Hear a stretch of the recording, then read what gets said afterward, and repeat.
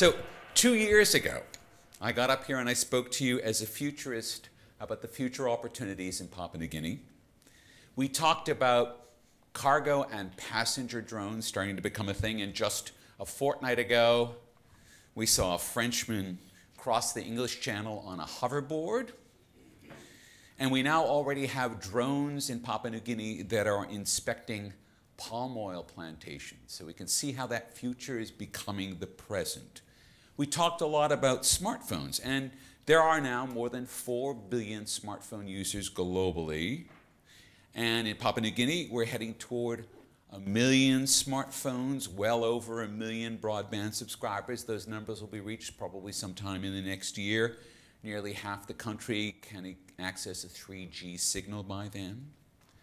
We talked a lot about digital currencies, and we're going to come back to that because a lot's been happening there.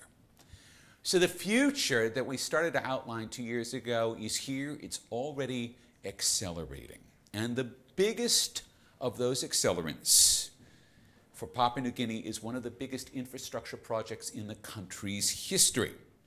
Now, before we talk about that, you need to know something about my history. I know I get introduced a lot as a professional futurist, or as an inventor, or as an educator, or as a broadcaster, but if you peel back all of those layers 35 years ago, I'm actually an engineer, and this is the company that I was working for 35 years ago.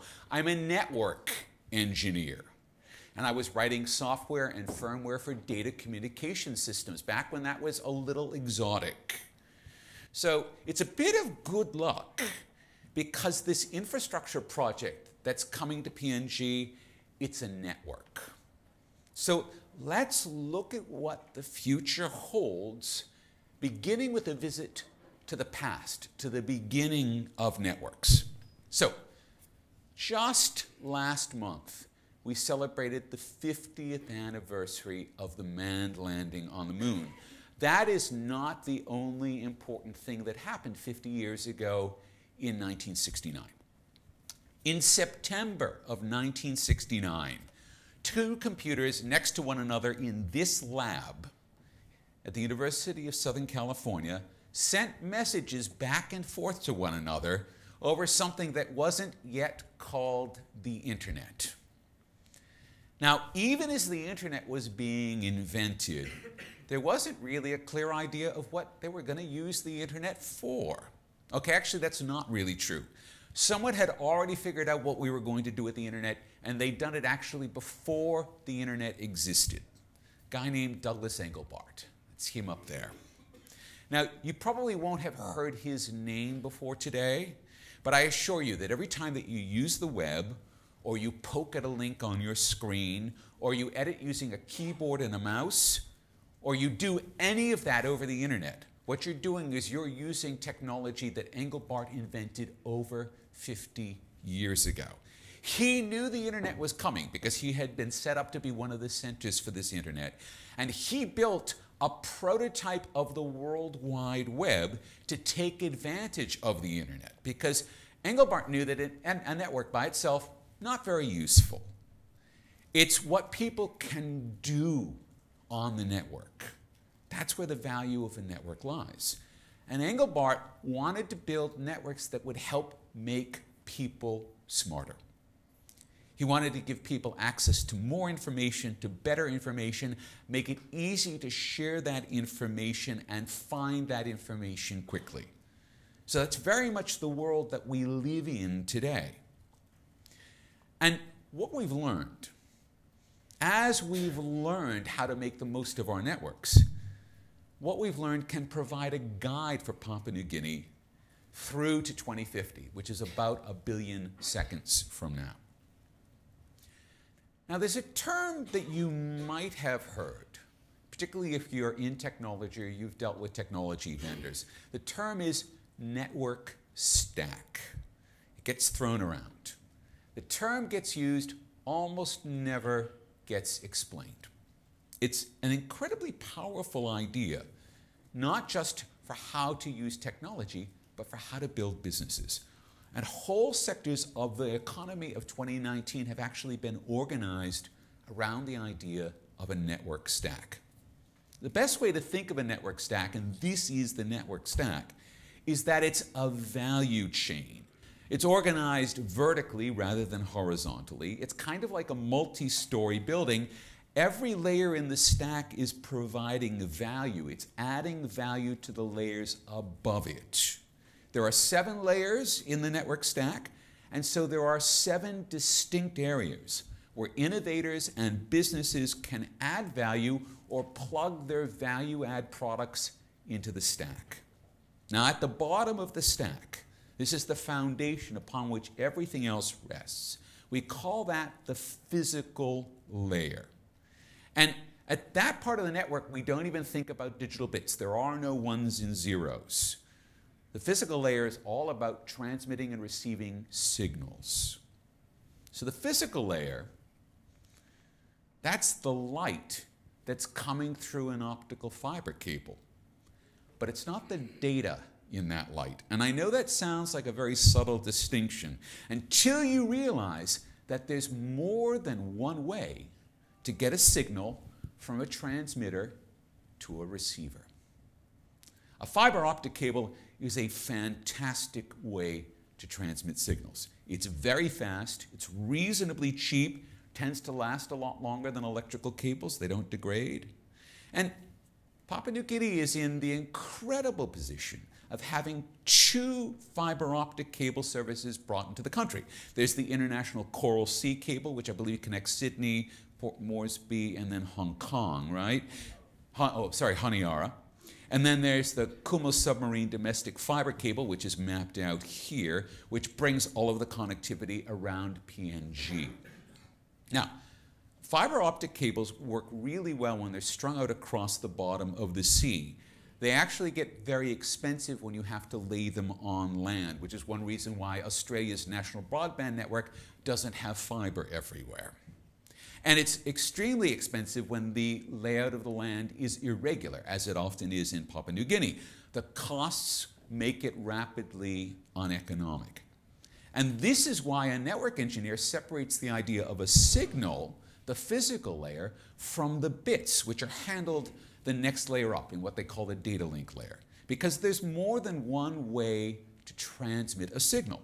So fiber optics work really well across the Coral Sea. But to get a signal from the lowlands to the highlands, something else might work better, such as, say, radio waves. And radio waves you can transmit in many different ways. You can do this with ground towers, as we do with mobiles.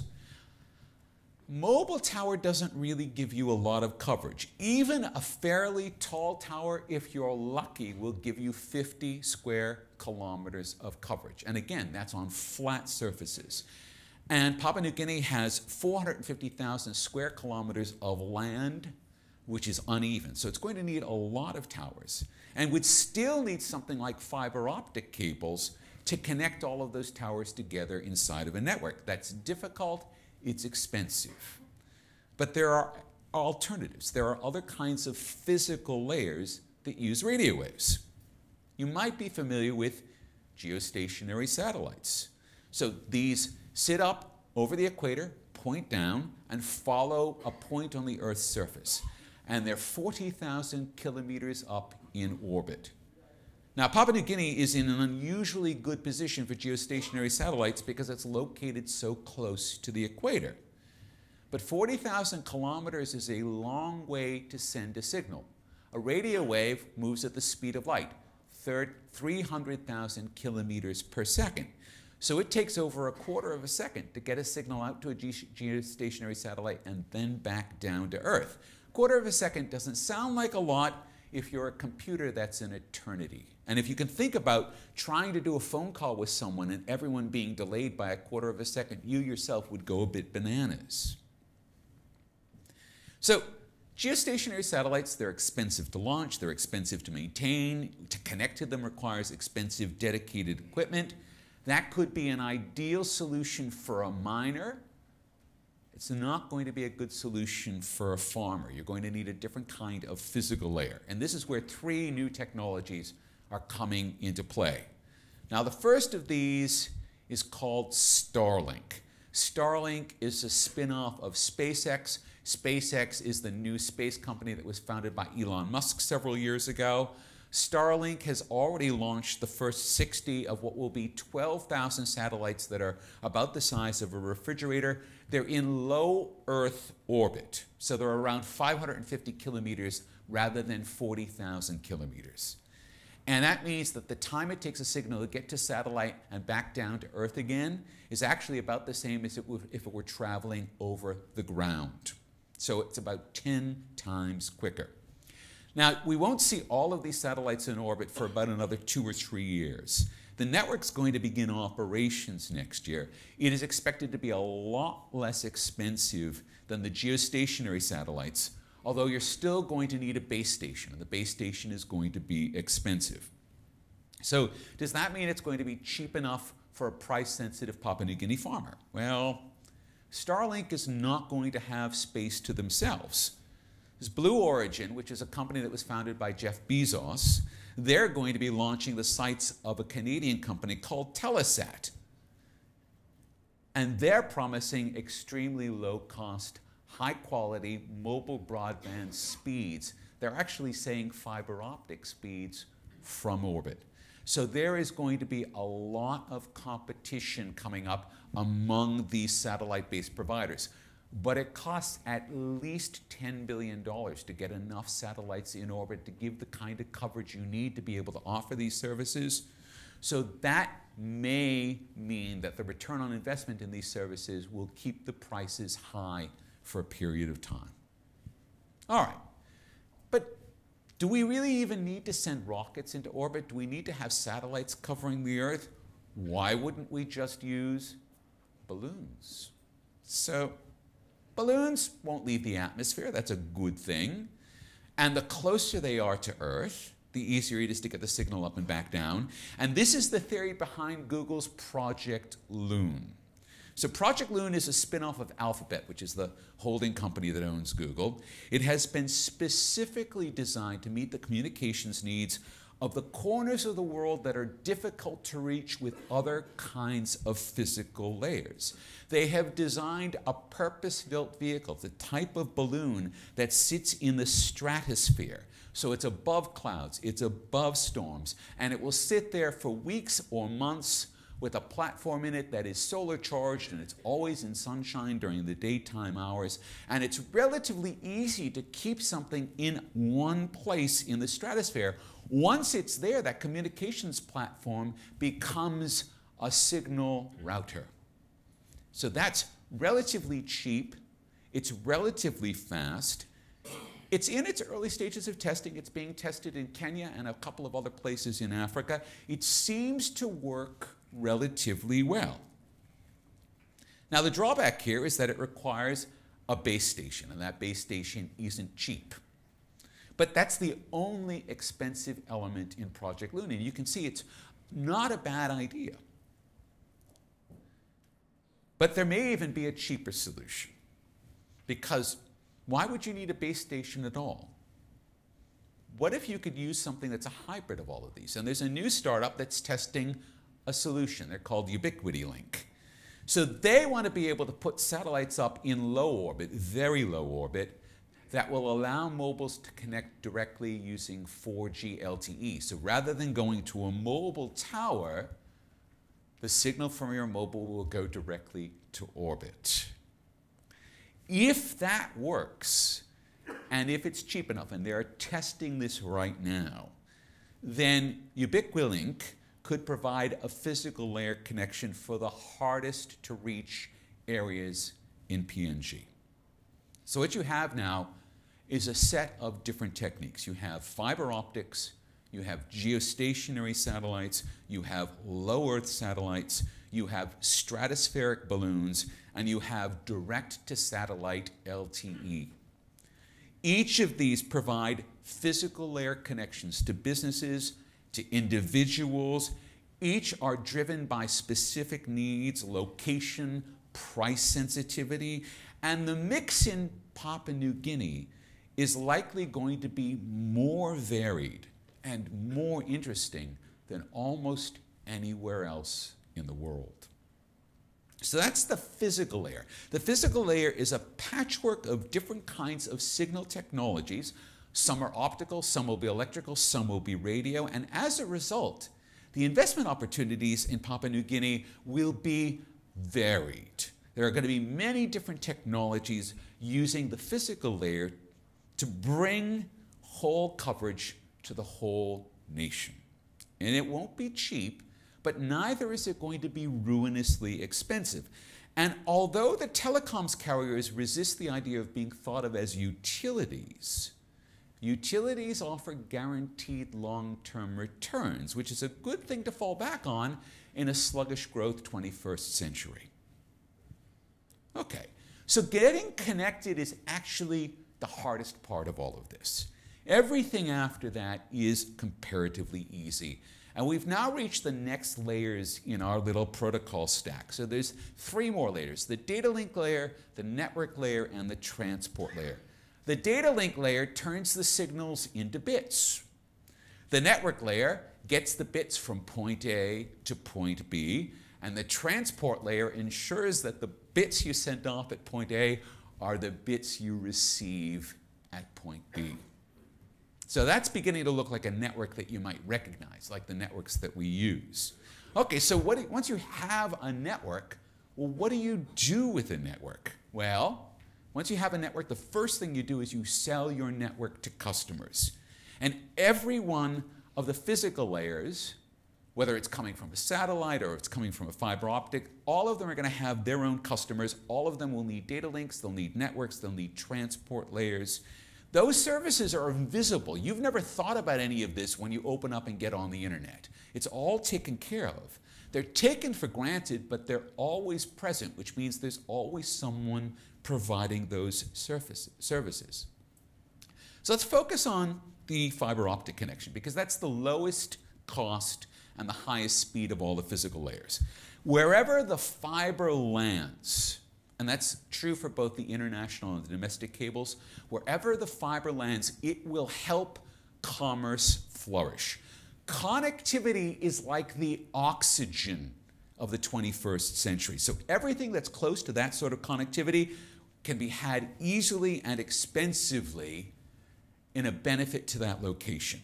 In other words, what I'm saying is that the value of real estate increases in proportion to its proximity to these connections. The closer the real estate is to a connection, the more valuable that real estate is. And there are things that you can do in proximity to a connection that you can't do easily further away.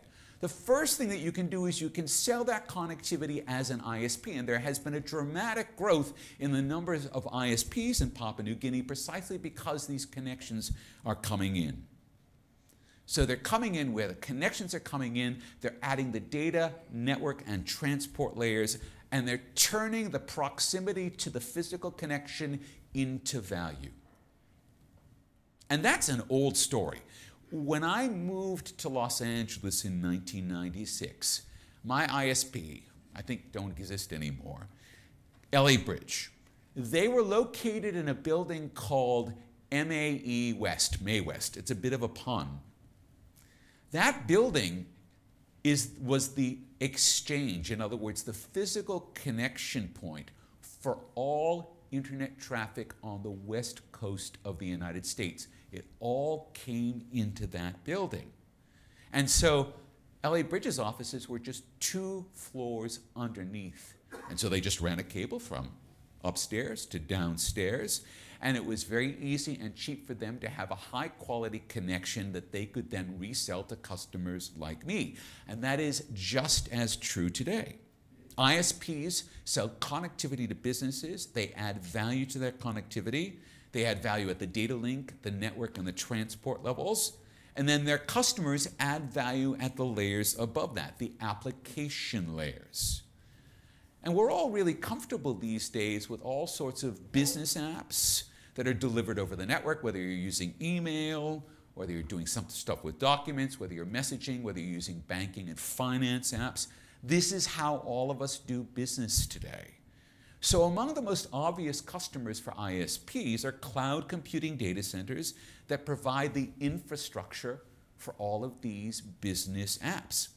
And it's no overstatement to say that 21st century business is mobile first and it's cloud first.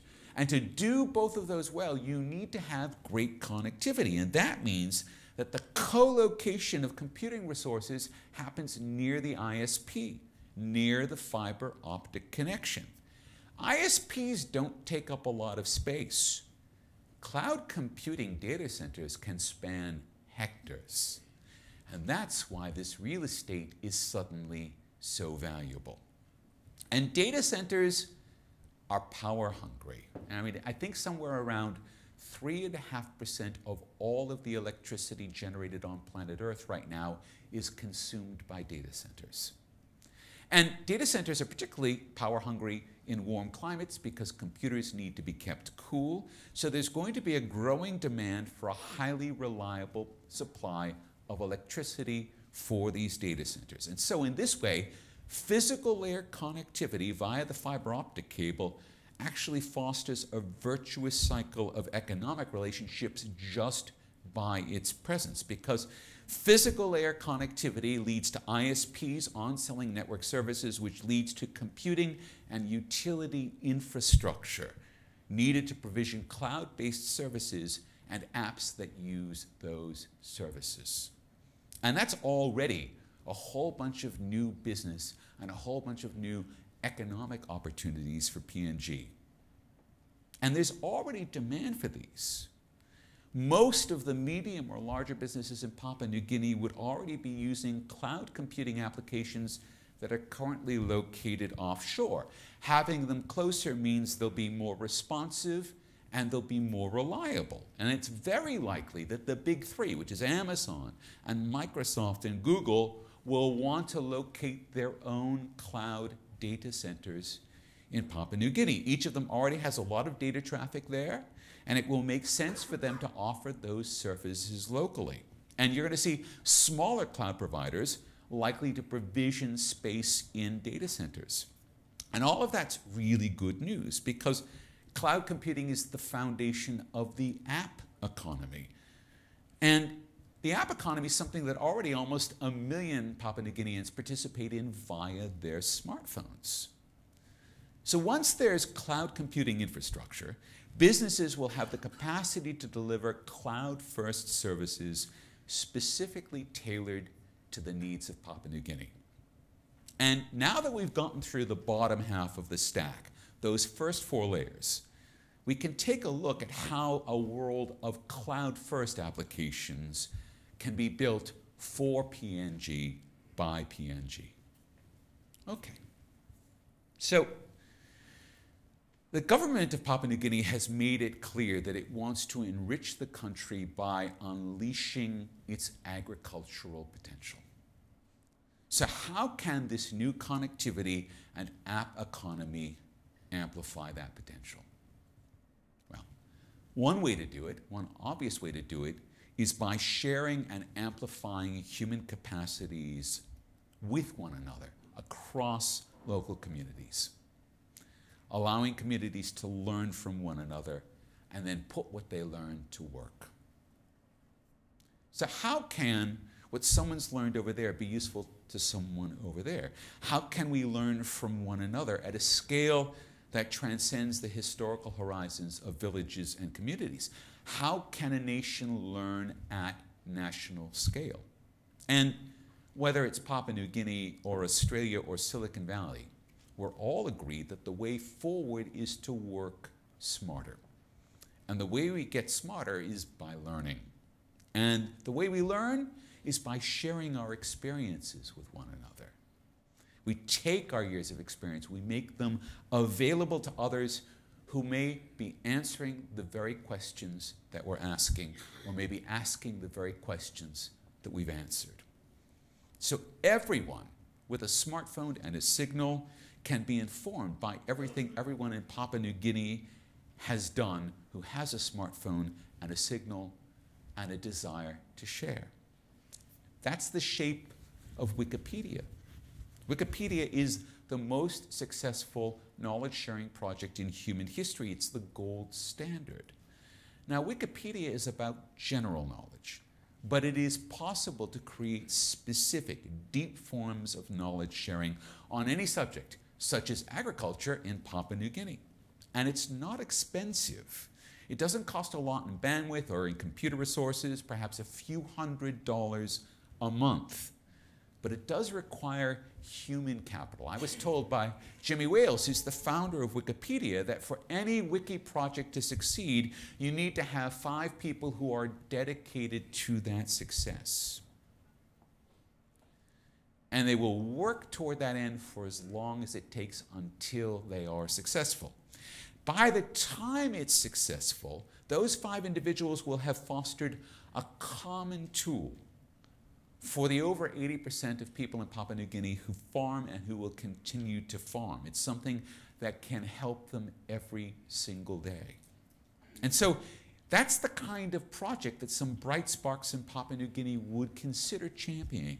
But that's only the beginning of what's possible. Agriculture is about the land. To understand the land means mastery of at least 2 things: maps and title. Now, Google and Apple have both gone some way to mapping the entire world. But the world that they've mapped is shaped by their view of the world. It's all about users and data and analytics and targeting, which is very far from the world of a Papua New Guinea farmer.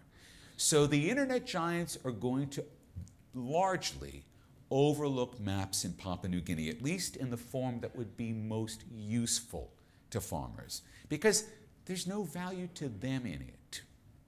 But there is enormous value in good maps to those farmers. Maps show the terrain. They can reveal in depth the details of the land itself: soil quality, croppage, rainfall, watersheds, irrigation, on and on and on. There's a lot to know about the land. And there's a real reason to have a map that holds all of that knowledge. It allows us to assess. It allows us to monitor, allows us to preserve, and where needed, to protect the valuable resources that are part of the land. There's an amazing project that's been underway, I think, for the last decade that can be very helpful with this. It's called OpenStreetMap.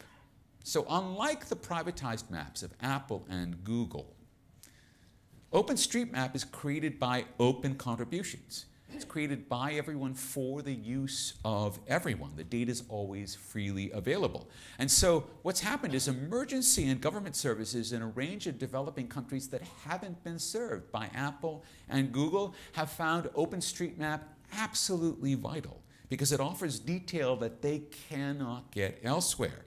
And so Papua New Guinea could take OpenStreetMap and add to it. Here's Leh right now on OpenStreetMap. They can adapt to it as needed. They can populate it with all of the information that's important to a thriving agricultural nation.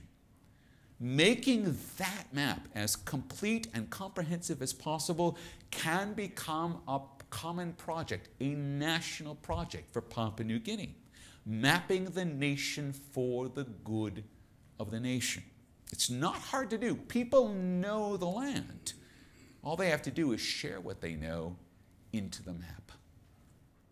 And farmers will be able to look at the map that they helped to create, and learn from it, learn what others have shared about what they do and where they do it and how they do it.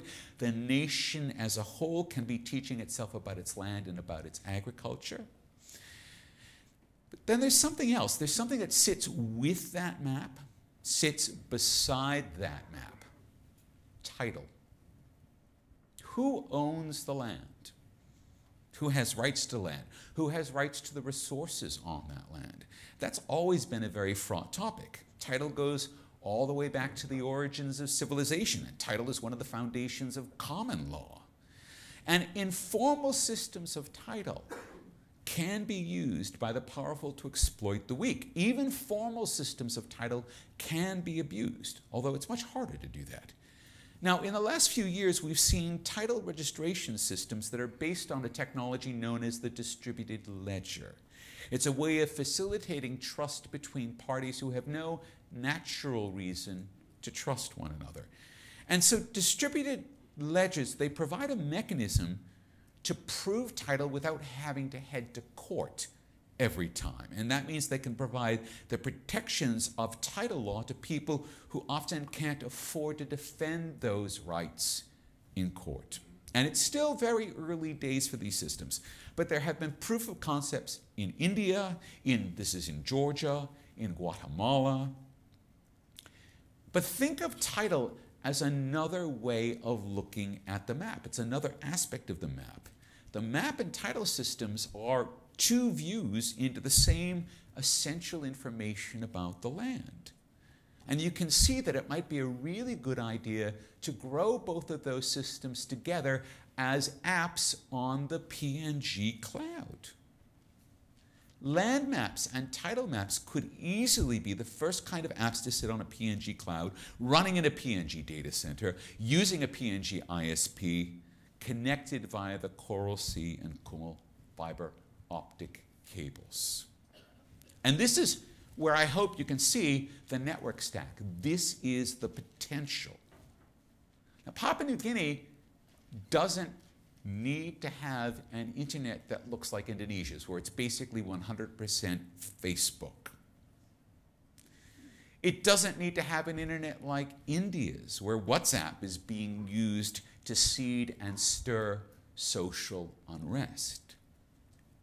Papua New Guinea can have its own internet with apps that serve its own needs. And yes, there will be Facebooks and Googles and all the rest, but they should rightly sit alongside and serve the immediate and important needs of Papua New Guinea. And this is the key point. People will use these tools, these new apps, because they help them be the best that they can be. Right now, the average revenue per mobile user in Papua New Guinea is very low, mostly because the mobile hasn't been thought of as a tool that can help people generate more income. And as soon as those tools exist for the mobile, they're going to be taken up. Because we've already seen that in India. We've already seen that in Kenya. We've seen this over and over again in all of the developing world. The mobile becomes a central tool for economic empowerment. And for that reason, these sorts of services designed by Papua New Guineans for Papua New Guineans, they can aid in that empowerment. They can help people to become wealthier. They can generate more demand for bandwidth and better cloud apps, and so they create a virtuous cycle of capacity building and economic growth. And these are just a few examples of what's possible. Think about the enormous advances that have been made in logistics. Uber, for all that it's a very problematic organization, completely revolutionized the way we think of logistics. If logistics are a big issue in PNG, then we need to start to think about building a cloud app infrastructure to help remove all of the barriers to logistics, help things flow around the country, help products get in and out. Trading. How do people trade? How can we build apps and app platforms that allow people to trade seamlessly and quickly? Employment, whether that's casual or short form or long form employment. All of these can and should be sitting as apps on a Papua New Guinea cloud. These are the kinds of tools that augment human capacity and well-being. And that was Doug Englebart's original intention for the internet 50 years ago. And it's Papua New Guinea's turn now. The torch is being passed. So building an internet that serves Papua New Guinea, helps Papua New Guinea grow, that is a problem worth solving in the years to 2050. And let's be clear, these are not moonshot projects. They will not cost billions of dollars. They won't take decades to complete. These apps, these services, most of these, if begun today, yield benefits in months, and they bring benefits to the whole nation. Okay, before I conclude, I want to circle back to something that I spoke about when I talked 2 years ago. digital currencies. So we have this growing disconnect between smartphones and the cash economy. It is growing particularly acute now because in the developed world, yeah, sure, everyone's walking around with credit cards and bank accounts, and that makes mobile commerce easily possible. But developing countries, well, they do have mobile money services, and they use text messaging to transfer payments and remittances. It's a good thing. It's not enough. And as smartphones offer more and more sophisticated services, the gap between what we're doing and what's possible is growing wider and wider. Now, there are efforts underway to close this gap, to bring money to the smartphone. 2 months ago, Facebook announced their own solution to this called Libra. It's a digital currency that can be used on smartphones. It can be traded between individuals. It can be used as a payments platform by SMEs. It's backed by 28 of the world's biggest organizations, MasterCard, Visa, Uber, Vodafone. Libra is for anyone who wants to trade anywhere in the world. Its value is pegged against a basket of currencies, including US dollars and US Treasury notes. So it's a stable, secure currency. And Facebook has gotten enormous pushback, particularly from central bankers in the US and in the EU, because they see this as a fundamental threat to their own control over their own monetary policy. And there's something to this. But there's another argument. There's an argument that when digital payments can move frictionlessly from one smartphone to another smartphone, economies have more to gain than they stand to lose. And wherever you stand on this, and there are good arguments to be made either way, everything that was theoretical, that seemed 5 or 10 years away in my keynote 2 years ago, it has suddenly become very real. Should you let Facebook control your money supply? I mean, even if you reject that proposal out of hand, that was only the first of what is now an increasing supply of well-resourced and commercially promoted digital currencies, including, 2 weeks ago, one from the People's Bank of China. So 2 weeks ago, the People's Bank of China took the wraps off their own 5-year project to create a digital yuan. And they want to launch it in a limited way sometime over the next year. We can expect that this will come to dominate payments in China over the next decade. Already, the Chinese have the most sophisticated digital payment system in the world. The trade and security wars that are currently raging between the US and China, they're going to take on a whole new dimension, because the move to digital currencies is going to see each power, and many other powers, offering their own digital currencies as solutions for central bankers in developing economies as a quick, easy way to accelerate economic growth. And last night, Binance, which is the largest cryptocurrency exchange in the world, they announced that they're launching their own digital currency called Venus, just in the last 24 hours. So we can see there's a whole race on to get these digital currencies out. People will be coming to you offering the digital currencies, offering you all of the benefits of these digital currencies. So this is happening. This is no longer theoretical. The currency wars have begun, and the next 10 years are going to see them raging.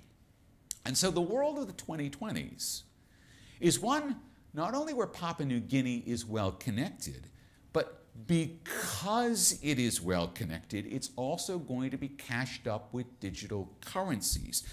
And that will transform Papua New Guinea as much as, if not more than, any cable connection. And so it will make sense to think this through very carefully, to strategize, to plan, to experiment, so that as the digital currencies arrive, they serve Papua New Guinea, not just the makers of these currencies, not just the Facebooks and the People's Bank of China or whoever, because this future is here and it's right now. The future is here, and it's accelerating with every link of the Kumul and the Coral Sea cables. Papua New Guinea now has the connections. Use those connections to share, to learn, and then use what you're learning from one another to transform Papua New Guinea. Thank you.